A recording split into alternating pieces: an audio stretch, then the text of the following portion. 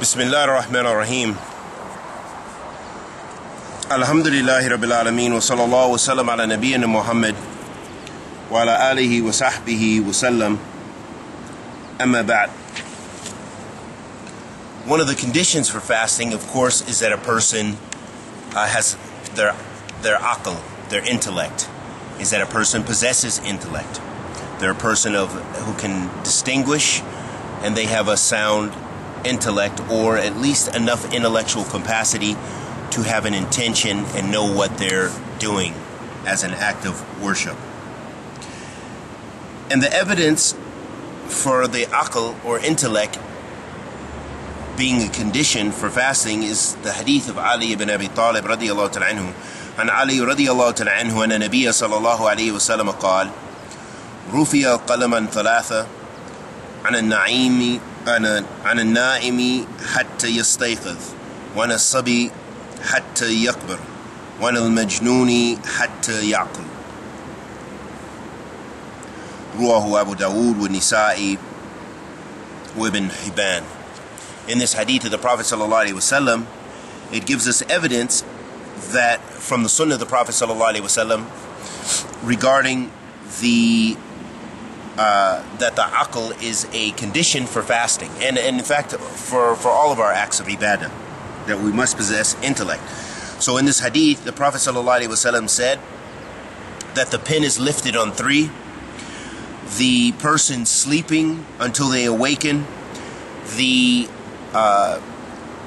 child which has not reached puberty until they become of age, and the person who has who is insane or has lost their intellectual capacity until they regain it. And we already related where that was in. You'll find that in Sunan Abi Dawud with Sunan Nisai, or Nisai, and in his book Sunan al-Kubra, and Ibn Hibban. And so that lets us know from the Sunnah of the Messenger of Allah sallallahu alaihi wasallam that one of the conditions for fasting is that we possess intellectual capacity. And the dalil from the ijma of the ulama, meaning the consensus of the ulama, as was reported from Ibn Hazm rahimahullah ta'ala, he said that it was ijma. That means it's a consensus of the scholars. But then we have to look at the various different states, or the various types of losing one's intellect, or if a person has an intellectual capacity that is reduced and not fully gone, and the difference between someone being in a state where they're unconscious and so forth. So one of the things, if a person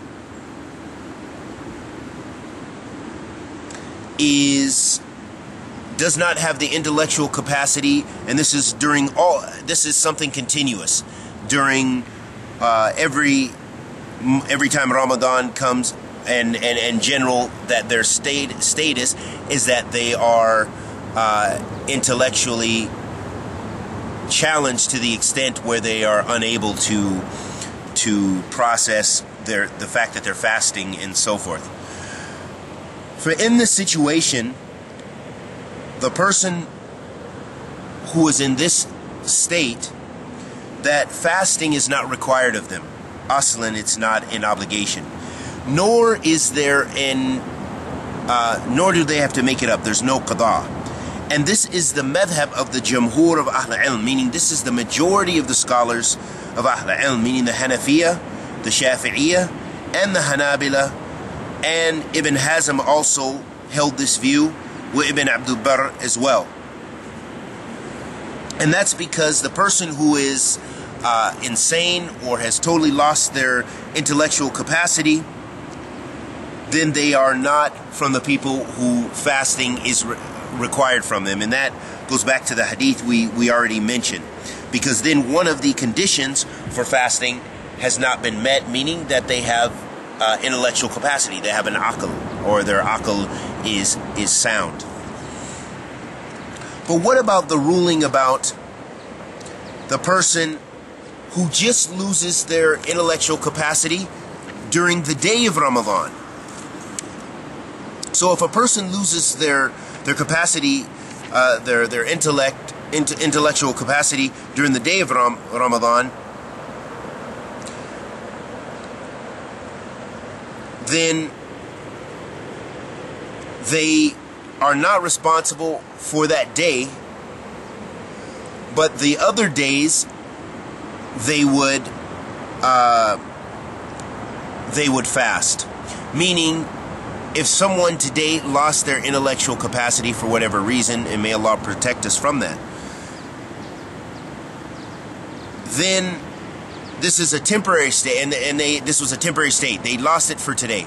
Then they do not have to make up this day, because at the time of losing their capacity, when they lost their capacity, it was no longer an obligation upon them. And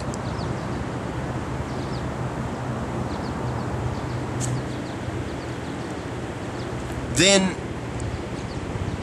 once their intellect has been restored, then they would make up. Then they would continue to fast.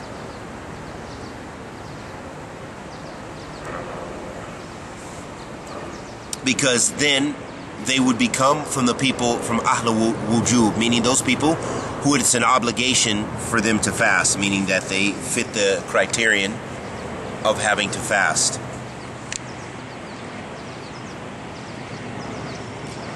Another issue here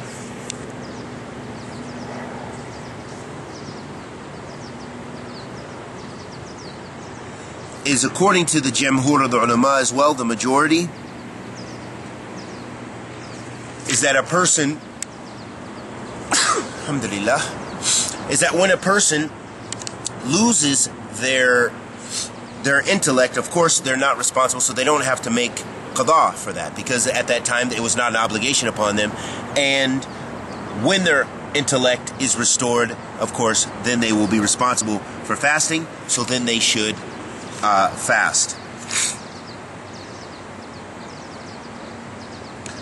Then another issue arises. What about the individual who was fasting? They had their intellect, then they lost their intellect. They became they lost their intellectual capacity. So the Hanafiya and the Hanabila say, and also Ibn Hazm also hold the view that this person does not have to make up their fasting. They were fasting, then they lost their intellectual capacity. They don't have to make it up, because they were no longer responsible. And according to the statement of the Prophet sallallahu alaihi wasallam, rufiya al-aqlam an thalatha, or rufiya al-qalam an thalatha, and one of the people he mentioned that the pen has been lifted on is the person who has lost their intellect.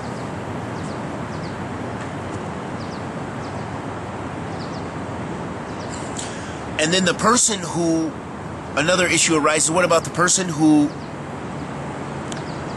fasts, and sometimes they're in and out of consciousness, or in and out of having an intellectual capacity.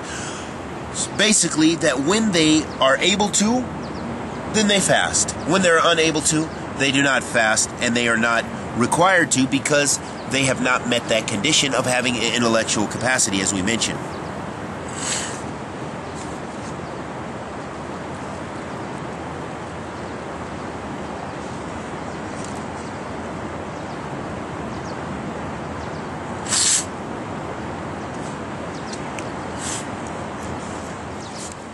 Those are some of the important issues related to this issue of alhamdulillah, of fasting and the intellect. One last mas'ala that arises is, what about the individual who becomes unconscious?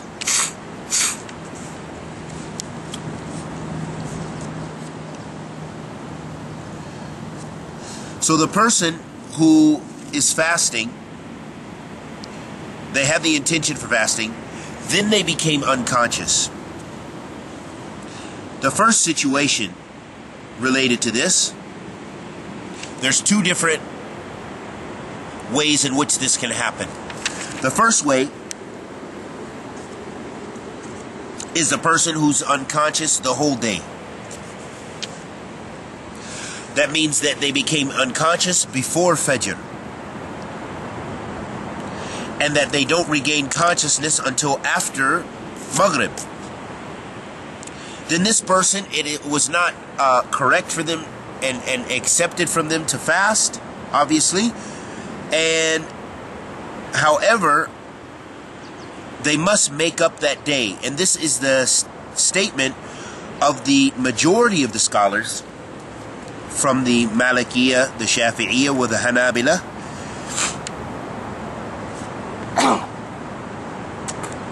Alhamdulillah. And this is also Ibn Qudama. He said it was ijma', that this was a situation where it was a consensus of the scholars about this, about not having to, that the person, their fast is not accepted, but that they have to make it up. So this is for unconsciousness. Akramakumullah. And the second situation,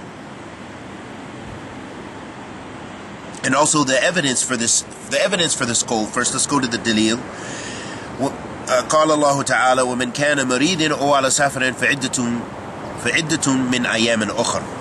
So Allah subhanahu wa ta'ala says, whoever is sick and whoever is traveling, then the time period in which they need to make, then they will fast another time, a time when they're not sick or when they're not traveling. So this lets us know. So this is how those who hold the view that we just mentioned, which is the majority, this is the evidence that they use, that the person who loses, who becomes unconscious from Fajr to Maghrib during the holy month of Ramadan, that they have to make up that day for the time they were unconscious. They make up that day. The other view, or the other situation, is a person who becomes unconscious, but then they regain their consciousness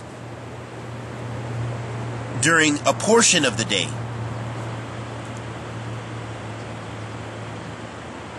So, if this person, for example, they fasted part of the day and then they became unconscious, they do not have to make it up. There's no qada, and their fasting is considered sahih for that day. They fasted a portion of the day, and then the rest of the day they became unconscious. And this is according to the madhab of Imam Shafi'i, rahimahullah ta'ala, with the Hanabila, rahimahumullah, and that is that fasting with the intention that even though if it was a part of the day, under this circumstance, then he's got their intention, and that was sufficient for their fasting, and their fasting was sahih because they lost consciousness for the rest of the day. So that is the goal of the Shafi'iyah and the Hanabila, and we ask Allah the Almighty to accept our good and forgive our evil, and bless us with ilm nafi, rizqan tayyib, wa amalan mutaqabbalan, and protect us from losing our intellectual capacity, and may Allah forgive us of our sins. Wa sallallahu wa sallam ala nabiyyina Muhammad wa ala alihi wa sahbihi wa sallam.